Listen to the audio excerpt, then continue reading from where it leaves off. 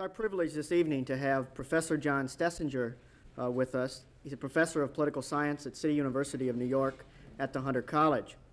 His topic will be American Foreign Policy After Kissinger, Continuity and Change. Professor Stessinger, as some of you might be aware of, is well qualified to talk about international affairs by his life experiences, by his educational background, and by his scholarly achievements. Professor Stessinger was born in Austria, Vienna. He fled to Czechoslovakia from Hitler, on to Russia, and lived in China, in Shanghai, for some 7 years before finally coming to the United States in 1947. He came to the United States to pursue an educational career at Grinnell College. In 1950, he proceeded to go to Harvard University to seek the PhD. Among his distinguished classmates at Harvard University, or soon-to-be distinguished classmates, were such people as Samuel Huntington, Stanley Hoffman, Henry Kissinger, and Zbigniew Brzezinski. So in this way also, by his experiences with these gentlemen, he's intimately aware of their views of the world and aware of international politics. Finally, in terms of his writing, he has written prolifically, as you're well aware of. The encyclopedic nature of his knowledge of international affairs is evident by the kind of diversity within his writing. He's written on the United Nations. He's written on general international politics. He's written on the subject of war. And finally, he has written on the subject of Henry Kissinger. His book, The Might of Nations, won the Bancroft Prize in 1963 as the best book in international relations. Other notable books that you might be familiar with in various editions now, the fourth edition, for example, for this one, The United Nations and the Superpowers, it can be called a classic, I think.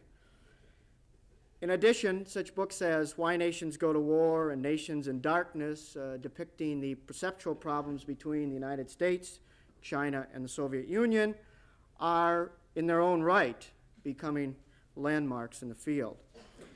And finally, his most recent book on Henry Kissinger, The Anguish of Power, is already off to a very rapid acceptance, and having been published only in September of 1976.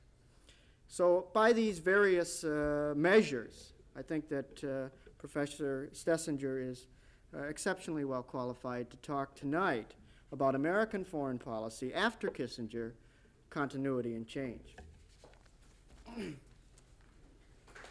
Thank you very much. Thank you. Thank you very much, Professor McCormick, ladies and gentlemen. Coming to Iowa is a kind of homecoming for me. It's really true, and I feel at home here. It was my first glimpse of the United States, and I'll never regret that I spent 3 years first in Iowa. It was a generous view of America, which I'll never forget, and coming back here is always good. Not only did I have a good time, I even played some tennis today, and it's really heartwarming to see this kind of a turnout. Let me divide my comments here tonight, ladies and gentlemen, into 3 main segments. First, I would like to talk a bit about Henry Kissinger and his particular views of foreign policy, because he did run our foreign policy for about 8 years. And what is interesting about him is that here we have a scholar, an intellectual in a way, who thought for 20 years about the nature of peace, and then he got into power, which is very unusual for a professor, and then put his thoughts into action. There was a transplant at work here from the world of thought to the world of power. And I'd like to discuss that with you for about 10 minutes by way of introduction. The bulk of my lecture, secondly, will deal with those things, those areas in which I think the Kissinger policies will continue. And then those areas in which I think we shall see some rather dramatic changes and departures from the Kissinger view. And then third and finally, I would like to raise with this audience some philosophical questions about foreign policy, the role of ethics in foreign policy, several other problems which have recently cropped up, to which no easy answers are possible, but which I would like to raise so we can explore them together in a dialogue, in a question and answer period after my exposition is over. And I do hope that you can stay a while after my speech here so we can chat and have a dialogue about it. Let me then begin with Kissinger. I met him for the first time when we were graduate students together at Harvard. And I remember it quite distinctly. It was the fall of 1950, and some of us had lunch every day, Zbig Brzezinski, Huntington, and Stanley Hoffman, who are now teaching in the field. And all of us were rather curious to meet Henry Kissinger. We hadn't met him, for the simple reason that he usually sat around in the library and rarely emerged from there. But rumor had reached us that Kissinger, when he was an undergraduate and senior, had prepared an undergraduate honors thesis of about 400 pages, modestly entitled The Meaning of History. That's right. The subtitle of that opus was Reflections on Toynbee, Spengler, and Kant. Bill Elliott, who was Henry's professor, was so intimidated by this that he read the first 100 pages and gave up, and gave Henry Kissinger a summa cum laude, highest honors. Now, when we met Henry Kissinger for the first time, we were green with envy because he had gotten a summa cum laude, and anyone who at Harvard College got a summa cum laude did not have to take the doctor's orals, which we ordinary mortals had to do. So one fine day in October 1950, there appeared Henry Kissinger, who was very lean then and very intense and military looking with a crew cut, and he sat down at the lunch table, and we asked him, of course, right away, and Zbig Brzezinski, who a conversation with him is like staccato artillery fire. And he asked him, well, Henry, now that you don't have to take your orals, what will you do your dissertation on? And Henry said very calmly that he intended to do his dissertation on the Congress of Vienna of 1815, which was a peace treaty that was concluded among the victors over Napoleon, Russia, Prussia, Austria, and England. And I remember asking Henry, I said, Henry, what? 1815, haven't you heard of the atom bomb? What are you doing in the political science department? You should be in history. Why don't you transfer? And Henry looked at me with a very long, rather reproachful glance and said what interested him about the 1815 Vienna Congress was the fact that the five major powers at that time concluded a peace that lasted for 100 years without a major war.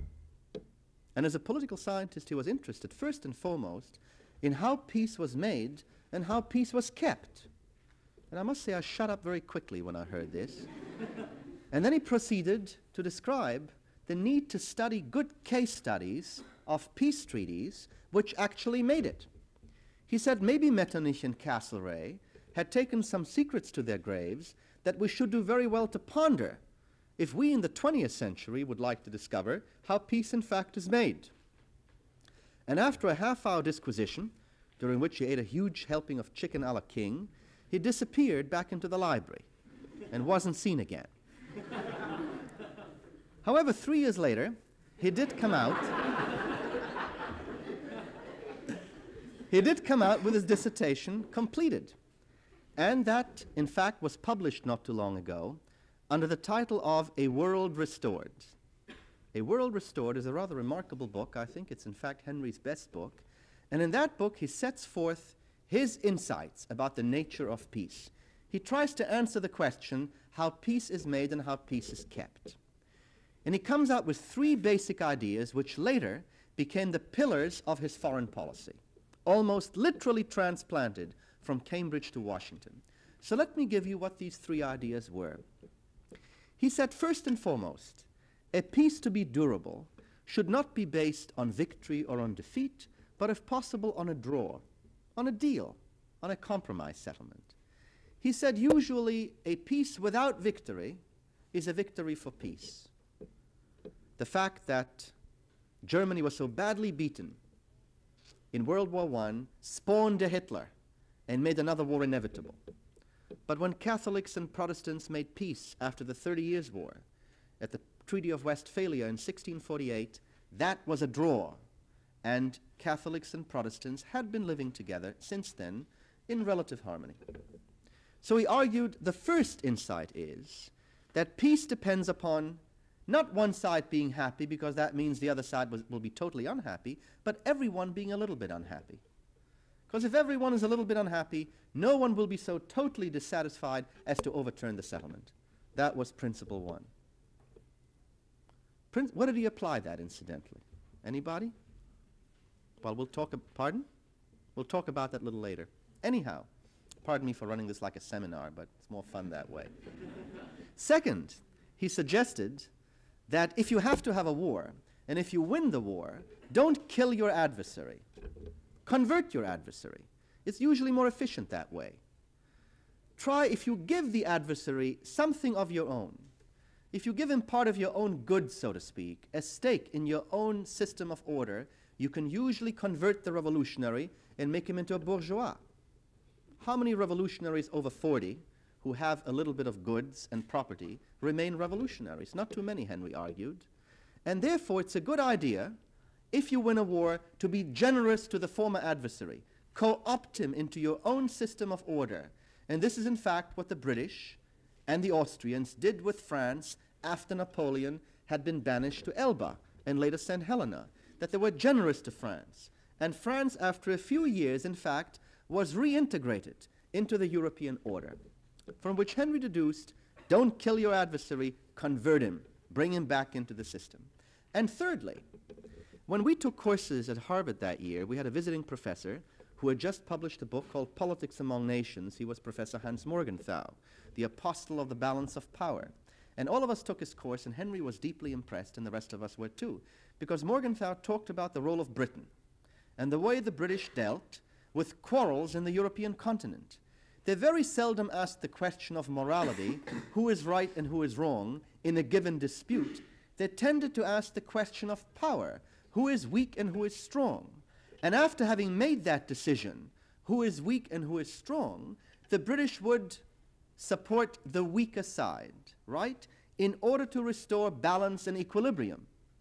Regardless of who was right and who was wrong, they supported the weaker side, and by so doing, equilibrium was restored.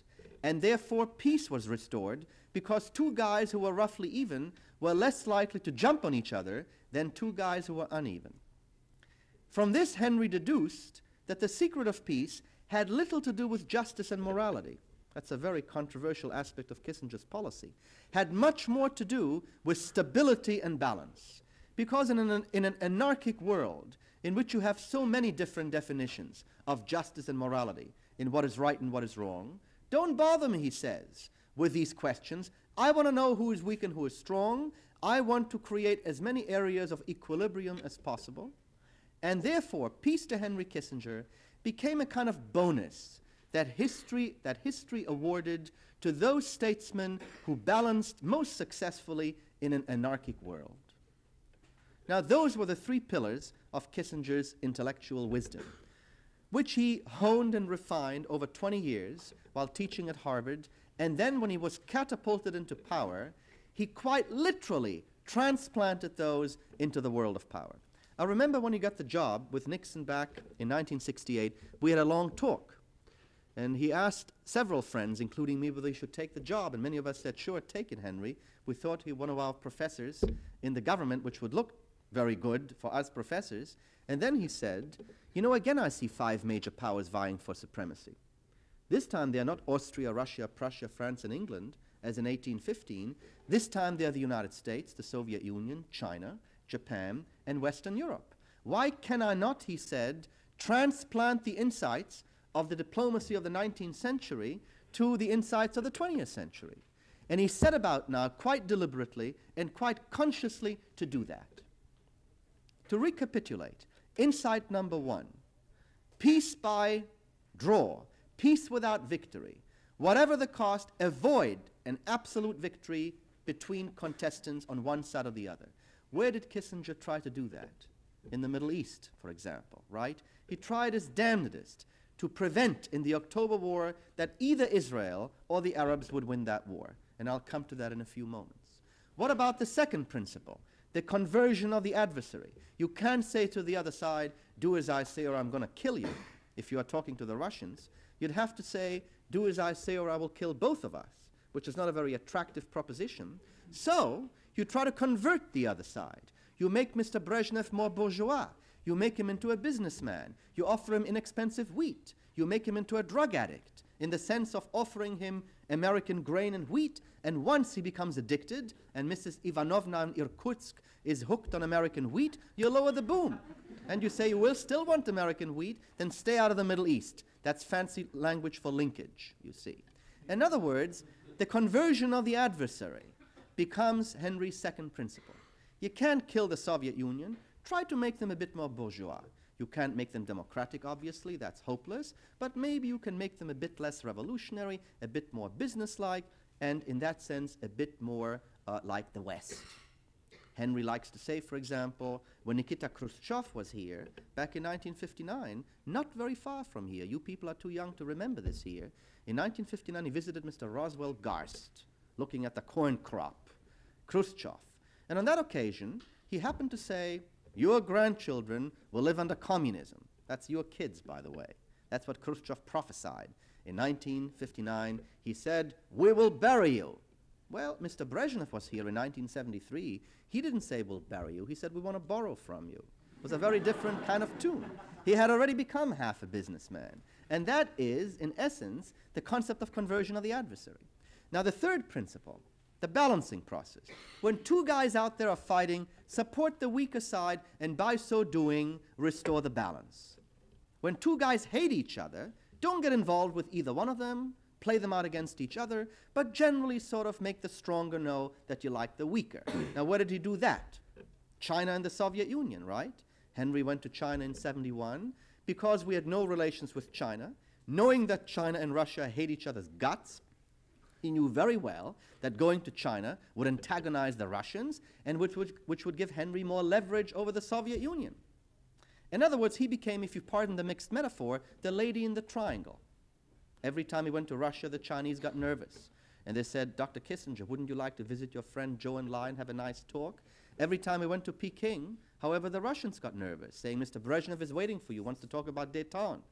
And in that sense, you see, by never committing himself to one side or the other, playing both out against each other, he enhanced the leverage of the United States over both. And in that way, opened Russia and China to new initiatives by the West. In other words, this is basically his philosophy. Try to have stability. Don't ask too many questions about morality and justice. Try to convert the adversary, if you can. Make him more bourgeois. And when two guys are fighting who don't like each other, try to exploit it for yourself by enhancing the leverage over both of them, by supporting the weaker side, restoring balance, and playing them out against each other, what he did with China and the Soviet Union. In other words, for the last 8 years, this guy has run around the world creating as many areas of stability as possible. Equilibrium between Russia and the United States, equilibrium between Russia, China, and the United States, more or less even-handedness between Arabs and Israelis, and in his last year, kind of balance between blacks and whites in Africa. And sure enough, 1976 was in fact the first year since I was a boy in 1939 when the Second World War broke out that we haven't seen a major international war somewhere in the world. In fact, you are the first generation sitting here in front of me that I now teach at the City University. That is a generation that is not in the middle of some international war going on somewhere in this world. So to some extent, Kissinger's policy has been a success. The question is, at what price? At what price? And that brings me now to the second part of this exposition, which is really the bulk of it. Let's look now where he has been successful, and let's look where he has failed. And we have to be objective on this.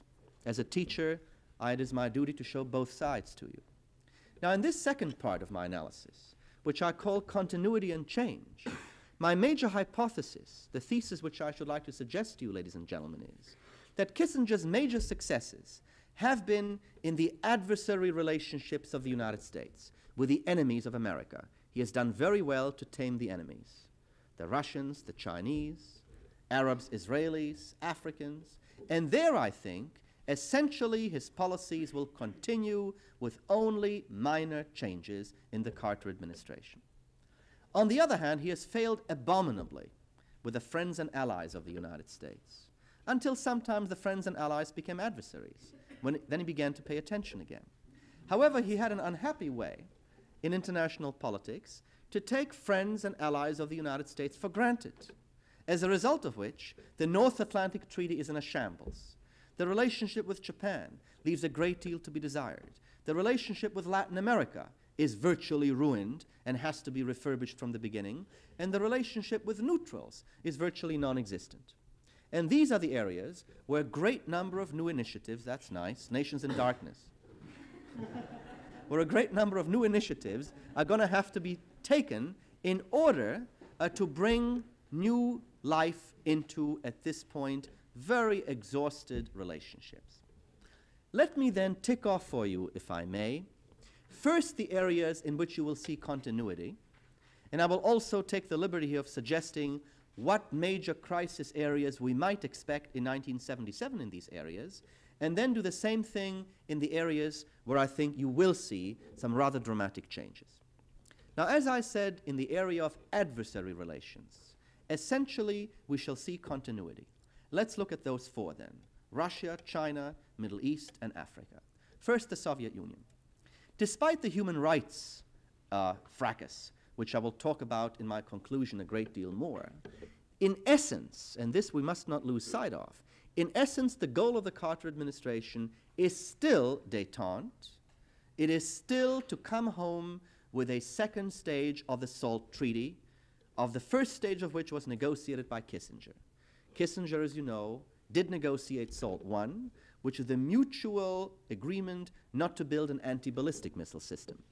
SALT II now hopes to limit the number of missiles which each side has to about 2,400 ICBMs, of which about 1,300 can be MIRVed. That's plenty.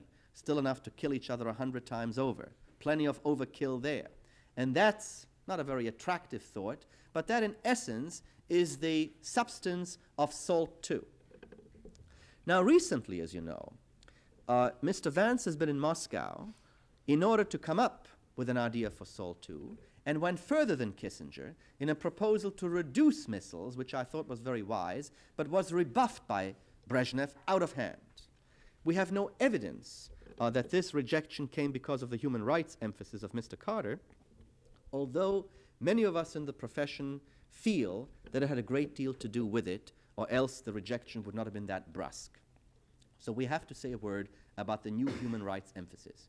As you know, President Carter does at this point say that human rights and the observance of human rights is of great importance to the United States throughout the world. And he has supported dissidents against the Soviet government publicly. He has come out in favor of Mr. Sakharov, of Mr. Bukovsky. He has said this, which has irritated Brezhnev no end. However, and this is where the weakness of this morality policy lies, he has tended to single out the Soviet Union and a few weak fascists like Idi Amin in Uganda. But he has not said very much about some of our, a little, shall we say, unsavory allies in the West who have been equally notorious violators of human rights. And I refer to South Korea, I refer to Chile, I refer to Brazil and to Iran, which are all strategically vital allies of the United States. Now, I would assume that if you're going to be really moral, you have to be moral across the board. You cannot practice morality selectively and to leave your friends out of it, or sort of wink an eye at them, and not to say anything to the South Koreans, who have really been horrendous, or to the Shah of Iran, who engages in torture against dissidents, or the Brazilians or the Chilean junta, or just to single out the Russians. So therefore, Brezhnev has correctly charged that this is a kind of selective morality, and how would we feel in the United States if he began to say, how about cleaning up your racial problems in Mississippi and Alabama? How about your Vietnam War resistors? In other words, the problem here is, up to what point can you go before preaching morality to an adversary power becomes counterproductive? It's an interesting question. And I have the feeling that maybe Carter, in his newness in the job, may not quite yet have understood the delicacy of this problem. Now, Kissinger, maybe on the other hand, went too far toward amorality. He never said a word. For example, being a Jew and interested in Jewish emigration from Russia, I know how Henry handled the Jewish emigration problem from Russia. He went to Russia and went boar hunting with Brezhnev. Can you imagine Henry Kissinger boar hunting with Brezhnev? He did. They usually rounded up a boar for Brezhnev, who's not a very good shot. When he got within 100 feet of the boar, he heroically shot him. And then when Brezhnev was in a good mood, Henry came up with a list and said, "Hey, Leonid, I got 70 Jews here on this list. Would you please let him out?" And Brezhnev said in a good mood, "Хорошо, they can go, take him away, but let's not talk about it publicly." And this way, Henry quietly got 35,000 Jews out a year from Russia. Pretty good. Then Henry Jackson got into the act. Remember him? And he said, morality, he said, no trade agreement, no economic agreement with the Russians unless they sign on the dotted line that they will let out so and so many Jews a year from Russia. Brezhnev told him to go to hell. And since then, Jewish emigration from Russia is down to 17,000 a year, exactly half. In other words, unless you are careful with this crusading business, it can boomerang right back into your face. So I suggest maybe one should not be altogether quiet about it the way Henry was, but one should not alternatively make international agreements dependent upon internal changes within an adversary with whom you are negotiating. Because his ego is going to get involved, he's going to kick you out. And you probably can't have it both ways. And maybe, Mr. Carter, wants both détente and internal changes in Russia, and I don't think he's going to have to be able to take it both ways. I don't think it'll be possible. But I bide my time, and I hope I'm wrong on it. At any rate, the SALT II Treaty is still uppermost on our agenda with the Soviet Union. Next point, China. As you know, for 23 years, we had no relations with China. I taught a generation of students who knew more about the moon than they knew about China. They had seen the moon on TV, but they had no idea about the geography of China. Since 1971, you are the first generation again which can read good materials in English about mainland China. A whole student generation before you had an intellectual blackout about it. Nothing. Since then, we have a fairly amicable relationship with the People's Republic. American tourists go there, get themselves acupunctured. Things at this point are not exactly normal, but they are more or less hostile. We don't have full diplomatic relations. We have liaison offices. My prediction is that this fairly low level of relationship will probably continue, undisturbed. The main stumbling block, of course, is Taiwan, and I don't foresee any crisis over Taiwan for the simple reason that nature will take its course. The present population of Taiwan consists of 15 million people, about 13 million of whom are native Taiwanese, and 2 million are Chinese, who had come from Taiwan in 1949 with Chiang Kai-shek, fleeing from the communists, having taken an oath that they would reconquer the mainland. Well, that was almost 30 years ago. This army is getting very, very old. Another 10 years, they're going to hit the pension lists. And at that point, the Taiwan problem will probably become a non-problem. And some ambiguous Chinese formula will be found to sort of bury it ambiguously. And when Henry visited with Zhou Enlai back in '71, he said to Zhou Enlai, I don't know what to do about Taiwan. Why don't we postpone it for a generation? And Zhou Enlai said, Mr. Kissinger, that's exactly what I wanted to propose. You have a Chinese mind. And that's exactly what they did. And there is no indication that this administration will deviate from that decision. So I don't expect anything dramatic in our relations with China. Next, the Middle East. Henry got himself involved in the Middle East in the October War of '73. Remember? And in the middle of that war, he was accused by the Jews to be too pro-Arab. He was accused by the Arabs to be too pro-Israeli. In truth, he was pro-equilibrium. That's Henry. Pro-stability. Nobody wins. Let's have a stalemate. He switched sides 3 times in the middle of the war. First, he warned Golda Meir of Israel not to attack first. Then, when Syria and Egypt attacked, and Israel was fighting for her life, he helped the Israelis, but not too much. A few tanks, a few planes, not enough to turn the war around. And when Moshe Dayan really did turn the war around, he helped the Egyptians again and forced the Israelis to let 100,000 Egyptians out from a lethal trap near the city of Suez. And on the 17th day, the war was over. Both sides pooped out and roughly even, which is exactly what he wanted. It was in the context of this stalemate that Henry began what he called the step-by-step approach to peace. The step-by-step approach is a kind of hurdle race. Each hurdle gets higher as you go along. I know it's a little tough to think of Henry Kissinger as a hurdle racer, but he had 4 steps. The first one, it all had to do with return of the territories which the Israelis had captured in the '67 war, you remember. They captured 5 pieces of real estate from 3 Arab countries. They captured Gaza. Able to carry off actually a typical Kissinger deal over Sinai in 1975 between Egypt and Israel. It was a typical Kissinger deal in the sense that no one was happy.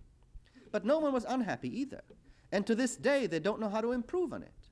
The deal was that the Israelis gave back a couple of mountain passes and an oil field. The Egyptians, under Sadat, signed a limited 3-year non-belligerency agreement. Henry dished out $2 billion to the Israelis and $1 billion to the Egyptians.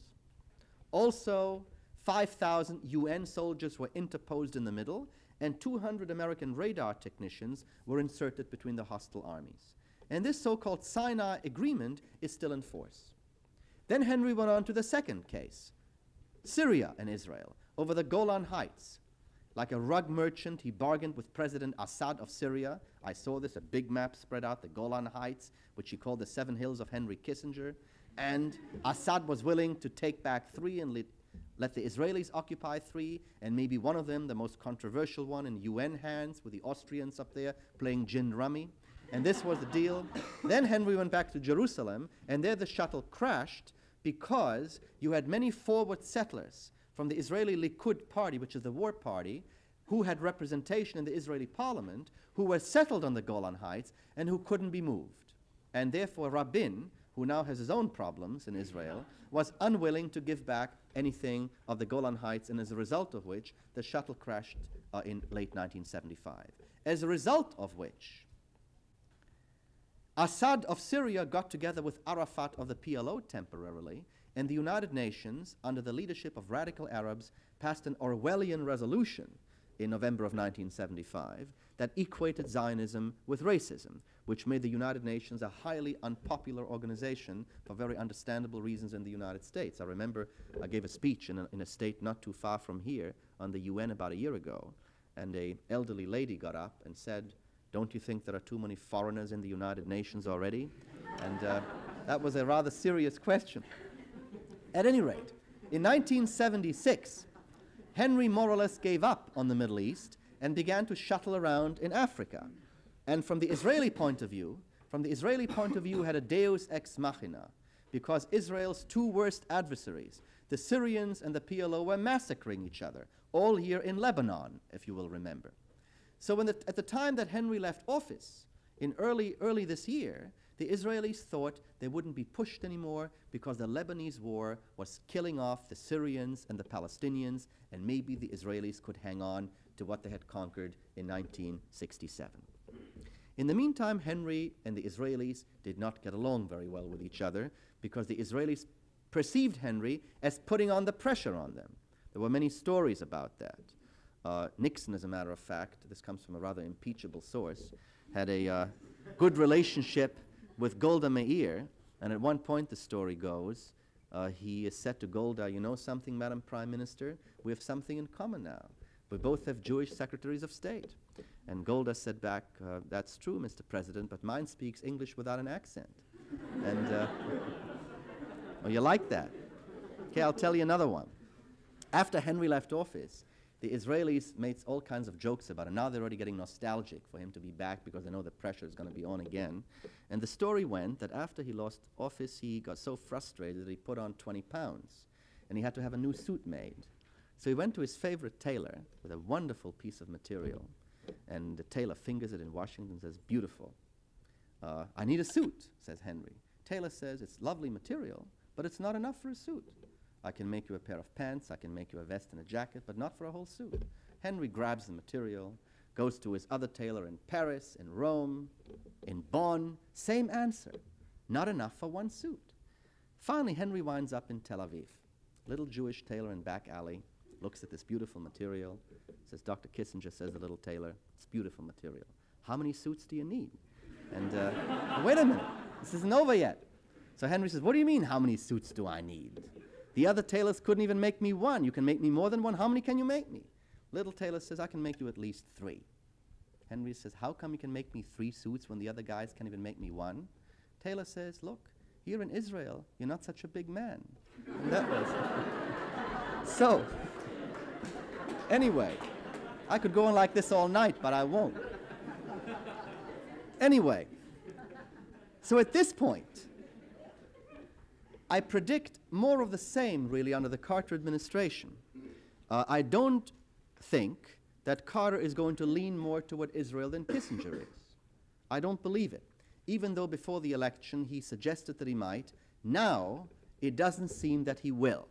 And I think the approach that Kissinger followed will be continued.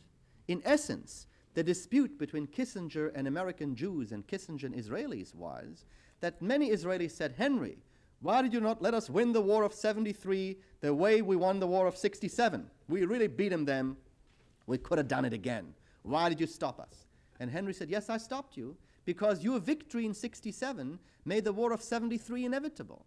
Because the Arabs felt in 67 the way the Germans felt in 1918. They had to make another comeback. That's why I stopped you. An argument which goes into the heads of some of the Israelis, but not exactly into their hearts. Now, there is no evidence that under Carter, Vance, and Brzezinski, this attitude is going to change. In fact, the way Carter talks about a Palestinian homeland, the concept which is known as the Brookings solution, which is probably the return of most of the territories that Israel captured in 67, the rising of an Arab alliance to the northern tier of Israel, the winding down of the Lebanese war, the internal terrible weakness within Israel, an inflation rate, a tax rate, scandals in the Labour Party, an uncertain future within Israel, all point to new pressure by this administration on Israel, which I think will be even stronger than those exerted by Kissinger, to the point that many Jews in this country are already longing for Kissinger, which no one ever expected. And I predict that in essence the Kissinger policy will continue. If anything, it'll be somewhat less pro-Israel even than Kissinger. Next, Africa. Kissinger, after 25 years of American equivocation over Africa, finally threw the lot of the United States behind black majority rule in Africa. And I think that'll continue under Andy Young, who's already a rather outspoken fellow of dubious representation for the presidency at this point, has made quite a name for himself already for some of his recent statements, a symbol, of course, that at this point the United States backs black majority rule. Now, for 25 years we didn't. For 25 years we sat on the fence. On the one hand, we don't like apartheid. We outlawed it in our public schools in 1954. On the other hand, however, over 100 American corporations have large investments in white-dominated industry in South Africa, gold mines, diamond mines. So our heart and our pocketbook are on opposite sides of our body politic. The result, when voting time came around for 25 years, we abstained. We hid under the table. Then Angola happened. Angola went more or less into the Soviet camp. Henry said, hey, wait a minute. A couple of more Angolas, we will destabilize the relationship between Russia and the United States. And stability is the linchpin of my policy. I'm going to Africa. And I'm backing black majority. It's the only way to prevent more black African states to go into the Soviet orbit. The only way to do it, and that was the main reason why since last year we are backing black majority rule. Now, I think with Carter, it's a more principled stand. It's less Machiavellian than Henry's was, but in essence, I see no change from this recent decision to back black majority rule in Africa. I think Namibia will probably make it by black majority rule within 2 years. Southern Rhodesia is a 50-50 proposition, where the blacks outnumber the whites by 24-1, and the way to deal that is to buy out the whites in an Anglo and American consortium, which you and I are going to pay for if it works. And the big problem to which no one has an answer, of course, is South Africa herself, where the whites had come there at the same time as the blacks, which is not typical in the sense where the whites came to Africa and superimposed themselves upon the blacks in colonial situations. But in South Africa, you have an Aristotelian tragedy, because whites and blacks Both have a claim to the homeland, and there the blacks outnumber the whites by 4-1. And the problem is, will the whites, who have all this strategic, military, political, and economic power, yield to majority rule by the blacks, which is highly unlikely? And no one at this point has an answer to it. No one. And I don't think it would be fair or appropriate even to suggest that an easy answer is possible, except that much talent by this administration will be spent on the African situation. To recapitulate then, continuity more than change in the adversary relationships with Russia, with China, in the Middle East, and with Africa. Now let's go over to the other side of the ledger, the liability side. Where did my buddy louse up? He didn't do very well in the continent where he was born, did he? Western Europe. Remember NATO, the glorious alliance of the West? What's left of it? Look at it nation by nation, hardly anything, because Henry ignored it. Let's look at it. Canada, separatist problem, Madame Trudeau in New York, big situation there. Even the Canadians have problems. The Greeks and Turks, big falling out over Cyprus. The only guy they hate more than each other is Henry Kissinger, who fouled up Cyprus in 1974. The Italians, 38% communist. The specter of a communist country within an anti-communist alliance is not completely illusory. The French not too far behind. London, a refueling stop for Henry Kissinger on his way back from Moscow, the pound falling steadily. The Scandinavian members, not exactly too reliable in their contributions to NATO, which is the only country, paradox of paradoxes, in Western Europe, which is the one loyal NATO ally. Which country haven't I mentioned yet? West Germany, that's right. The great enemy of World War II is our one loyal ally, NATO. Henry watched soccer games there. So, it's not a very wonderful prospect, and it is not an accident that Jimmy Carter sent Mr. Mondale first to Europe and then to Japan to sort of regalvanize that alliance. It is also not an accident that Jimmy Carter and Zbig Brzezinski met on the common ground of the so-called Trilateral Commission, which is a body of people who want to bind together the democracies of the Western world, which they feel correctly have languished under the administration of Ford and Kissinger, because Ford and Kissinger and Nixon and Kissinger paid too much attention to the adversaries. And that, of course, has been a disaster. So much more emphasis, I suspect, will be placed on the Western European allies in this administration. Similarly, Japan. The Japanese really fared rather badly under Kissinger. For some reason, Kissinger didn't like the Japanese. In one unguarded moment, he referred to them as a bunch of Sony salesmen. And he was not very tactful about it. In fact, he loved the Chinese. He loved Zhou Enlai, who became a personal friend, and he flew over Japan to China to change policy without telling a word to the Japanese about it. Naturally, the Japanese government collapsed overnight, and then they had to double up and catch up with their American friends to change China policy. Mr. Nixon devalued the dollar, which ruined the Japanese yen, and to this day they talk in Japan about Nixon shoku, shock. As a result, what happened there? Today you have a caretaker government in Japan. For the first time in almost 30 years, the Democrat-Liberal ruling party in Japan, which is the pro-American alliance party, is in serious danger, and there is a real possibility that that country might just go neutral, might get out from under the American defense umbrella because it has been ignored for so very long. So it's not an accident that the Japanese Prime Minister recently was wined and dined by Jimmy Carter, that Jimmy Carter, in fact, in every other speech has talked about the need correctly to refurbish the alliance with the Japanese. Now the same is true of the Latin Americans. Henry paid no attention to our neighbors to the south. He took them for granted. Good neighbors, bad neighbors, who cares? I got other things to do. He promised to visit 4 times. It was like waiting for Godot. Finally, he went in 1976. At long last, what does he do? He establishes a special relationship with the one big fascist government down there, with Brazil, which did not sit very well with those Latin American countries struggling for democracy. And Jimmy Carter, quite appropriately, gave a speech last week in which he talked about the need to observe human rights in Latin America and began to cut off some of our military sales and aid to some of the little dictatorships down there, which is a good idea and might help us balance the budget a little bit. So, that too, I think, will come in for a great deal of overhaul. And then, of course, there is the overall failure of Henry Kissinger in Indochina, the complete and utter fiasco of Indochina, where he falsely assumed in 1973 that in a Metternich-type deal of 50-50, Ho Chi Minh would take the North, the Americans will take the South, and we're all going to share a Nobel Peace Prize, that this would last forever. When in fact the North Vietnamese had perceived the Americans as a bunch of invaders. Henry said 50-50, you take half, we take half. The North Vietnamese said, this reminds me of a bunch of bank robbers who rob a bank and offer to give back half of the loot. And they never really saw eye to eye. So after the Americans pulled out in January 73, it took 2 years for our situation there to collapse completely.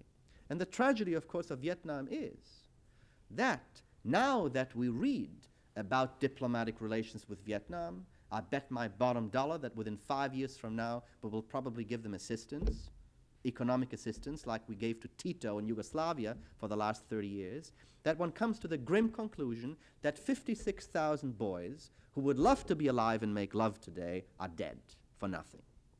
And I think that is a major scandal which should not be glossed over, not to mention the $150 billion which was wasted. I don't blame Henry Kissinger for escalating the war. That was Johnson who got 500,000 of our boys in there. I do blame him for pulling us out much too slowly and via Cambodia, which was not necessary. So, in essence, there is a balance sheet, which is mixed. Nobody's perfect, neither is Henry. I think, to a large extent, he has made the world a little safer. We no longer live under the shadow of a thermonuclear holocaust, as my student companions did back in the 50s, when Nelson Rockefeller said there should be a fallout shelter in every American home. And in 1962, we almost went to war with Russia under John Kennedy over missiles in Cuba. These days are probably over. We now have different problems, different priorities. The Russians and Chinese are half tamed. We've taken some first steps toward peace in the Middle East. Even the African situation looks a little bit better. He has done a lot of good. But with our allies and friends, he has not done very well. So on balance, I would say, he has left us a world somewhat safer than the one that he entered, but not necessarily too much better, maybe a little bit better. Now, with this said, let me pass on to my concluding comments in the third part of this lecture. And this has to do with some philosophical questions which I would like to raise with you here, and to which no simple answers are possible. The first one has to do with the role of ethics in a world of power, which was really raised by the Kissinger administration and which is now doubly accentuated in the human rights emphasis by Jimmy Carter. What, if any, is the role of justice and morality in foreign policy? In the American tradition, we have two extremes on this. We have, on the one hand, Kissinger, who is a product of the European philosophical tradition, Hegel, Bismarck, Machiavelli, who says, don't bother me with morality, I'm interested in stability. If I get stability, I get peace, and that's my morality. On the other hand, you have the Calvinist American Puritans on the other extreme. He says, you've got to have morality, and moreover, you've got to preach it, like Dulles 20 years ago. Dulles, who said to the Europeans under the Soviet yoke, he said, I will roll back the Iron Curtain. We must have a policy of liberation from the Iron Curtain. Some of you may remember this. Then what happened? The Hungarians rose in 1956 and said, hey, help! The Russians are coming. Dulles says, oh yeah? I only meant moral support. And the Russian tanks came in. In other words, if you're going to be moral, you have to back it up. Or else you're going to look like an idiot. And that's the problem, you see. So, the two extremes are not particularly attractive. The amorality of Kissinger and the crusading morality of a Dulles are equally unacceptable. I remember asking Henry once when we were students together, I said, Henry, if you had to make a choice between justice and order, which would you pick? So he gave me an answer from Goethe, the famous German poet, and he said, if I had to choose between justice and disorder on the one hand, and injustice and order on the other, I would always choose the latter. And that's Henry Kissinger. Now, he believes that morality in foreign policy is a relative proposition, which means that you can never choose between right and wrong. You are forced to choose when you're in that particular hot seat between one right and another right, or sometimes, what's even worse, between one wrong and another wrong. How do you choose, for example, in the Middle East? the Arab and the Jewish peoples, both having discovered their national destinies at roughly the same time, roughly the same place, appealing to God, to righteousness, to reason, and to law. No one can say that one has necessarily a better claim than the other. They both have a claim, and yet choices must be made. Therein lies what I call in my book the anguish of power, the need to choose between rights, the need to choose between wrongs. And as Camus once said, the great French existentialist philosopher, not to choose also is a choice. You cannot simply abdicate responsibility by refusing to make choices. Now, this became clear, I remember, back in '71. I had an argument with Henry over India and Pakistan, when India and Pakistan went to war over Bangladesh. And in those days, as you may recall, Pakistan was allied with China, and India was allied with the Soviet Union. And Henry, in his typical way, said, don't bother me who's right and who's wrong. I want to know who's weak and who's strong. And of course, Pakistan was allied with China, India with Russia. So on the scale of power, Pakistan and China was the weaker. So we tilted that time toward Pakistan and China. But by tilting toward Pakistan, we got ourselves involved with a lousy dictator whose name was Yahya Khan, who had killed off 2 million Muslims in East Pakistan, later Bangladesh, and had chased another 8 million into exile. And I said, Henry, how can you get into bed with this guy? He's a very unattractive character. Why don't you tell him to go to hell? So Henry said, if I really told him to go to hell, if I dropped Pakistan at this point, the government would collapse, and the Indian-Russian juggernaut would overtake the entire Indian subcontinent, and that would be the greater evil. In other words, to Henry Kissinger, morality is morality of the lesser evil. In a difficult world, we must choose, he argues, between unsatisfactory possibilities, the less unsatisfactory. Now, many native-born Americans can't buy that. They like to believe that there is a clear-cut right and a clear-cut wrong, and that we must choose the right, the children of light, as Niebuhr said, over the children of darkness. Maybe, maybe not. I don't have an easy answer to this, but I invite you to ponder it. I invite you to ponder how many times in our personal lives we face clear-cut choices, and how many times even in our personal lives we must choose between wrongs or between rights. And it's even much more so in foreign policy. The second problem has to do with ego. How much does personality play a role in foreign policy? How much, for example, did Henry Kissinger's big ego make a difference, for better or for worse? To what extent will this change in style under Cy Vance? Well, Henry Kissinger does have a big ego. I remember back in '68 when he worked for Rockefeller for the short-lived pitch for the presidency, he wrote most of Nelson Rockefeller's speeches. And in those days, Henry's prose was very Teutonic, long sentences with a verb on the next page. So Rockefeller secretly hired himself a couple of Anglo-Saxon editors with crew cuts who were going to clean up Henry's heavy prose. And Henry, who found out about everything, discovered this, found out about it, and one day stormed into Rockefeller's office and said, Nelson, when you buy yourself a Picasso painting, do you hire yourself 2 house painters to improve on it? This is Henry's ego, utter contempt. Now, on the other hand, Henry was very vulnerable. He was a Jewish refugee whose big ambition when he came to America was to become an accountant before he went to night school at CCNY, but then he met a monocled German in the American army, a certain Fritz Kramer, who said, gentlemen do not study in New York City, they go to Harvard. So Henry went to Harvard. Otherwise, he would never have wound up there. He has nothing but his mind. In essence, he is his mind, in a sense, and therefore he always interpreted attacks upon his ideas as attacks upon his person. He was never able to make the distinction between his ideas and his personality. His brilliance is only matched by his vulnerability. Now, Vance is a very different guy. He will take the bureaucracy much more into his confidence. He's a team worker. No doubt the Department of State will have much more to do with policy. Under Henry, when Henry went to Middle East, everything stopped. But Henry formed personal relationships with every Arab leader, and that was very valuable. Vance will have to do that too. Every little sheik wanted to talk to Henry, and similarly, now they will want to talk to Vance. And in that way, since in the Middle East so much depends on personal relationships, that was very valuable. So I would say don't necessarily just condemn Henry for his over-acceptance of ego and personality, it also had a good side, and I think the good side manifested itself in the Middle East. Although it is true that Henry was unable to delegate anything to anybody. And as Shakespeare once said, when sorrows come, they come not single spies, but in battalions. And sometimes there was just one crisis too many.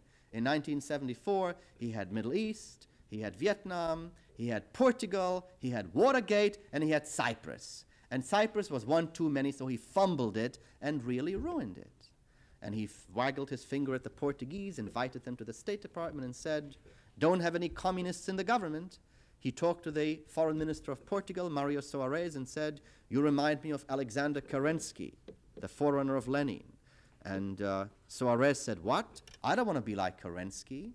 And Henry said, "Neither did Kerensky." And that was it. So, he was a bit of a preacher that way, but the question of ego is also a double-edged sword. Again, I have no final answer to that problem.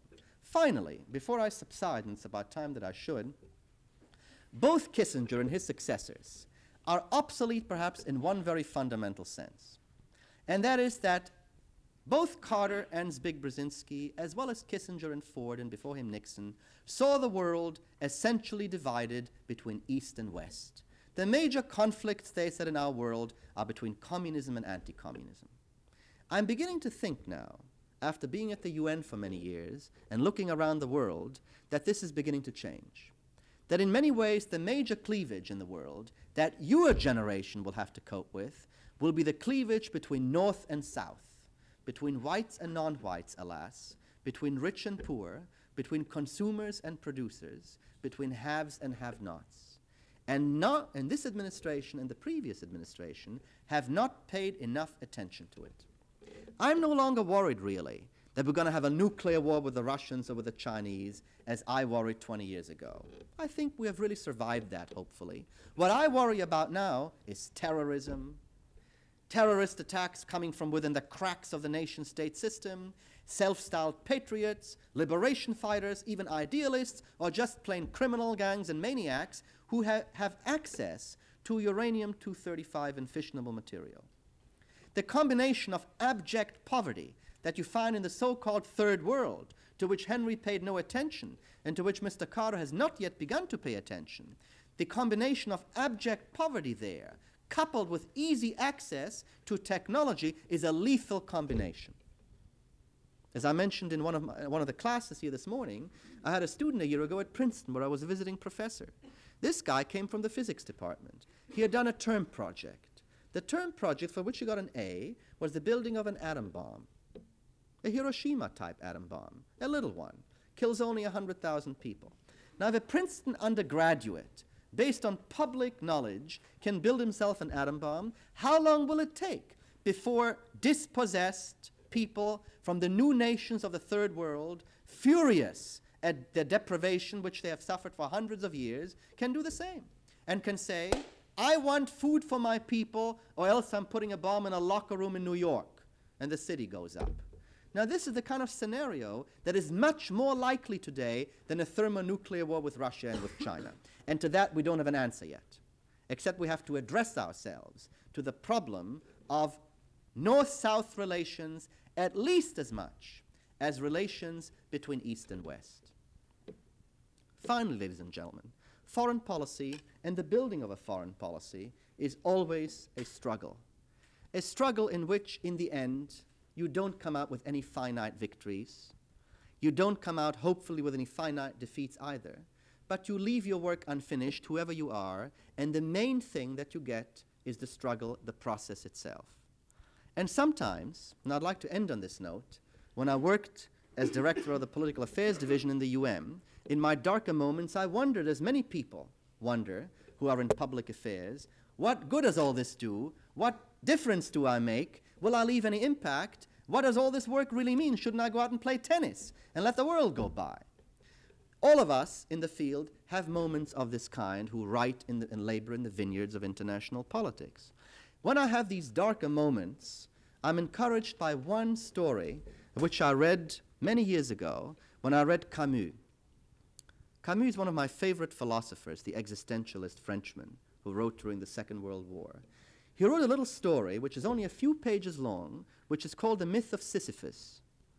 Now, Sisyphus, as you all know, is that allegorical Greek figure who was condemned in Hades to roll a rock to the top of a mountain, except every time the rock reached the summit, it rolled right down again into the valley. And Sisyphean labor, therefore, has always come to mean useless, futile, endlessly meaningless labor. Now along comes Camus, a child of the Second World War, and extracts some optimistic meaning from this pervasive pessimism of that ancient myth. He says, when I think of Sisyphus, I do not think of him straining upward to the summit of that hill against his rock. I think of him going down into the valley when he's free of his rock, plotting the next assault upon his fate. That, Camus wrote, is his moment of freedom, his moment of consciousness when he's stronger than his fate. And therefore, Camus wrote, I consider it a privilege to be engaged in the struggle itself. It is in the engagement, in the commitment to the struggle, that we must find our satisfaction. And therefore, because Sisyphus was so engaged, I considered him a happy man. Therein the paradox, the possibility that even Sisyphus might not have been totally unhappy. And in many ways, within that paradox is the problem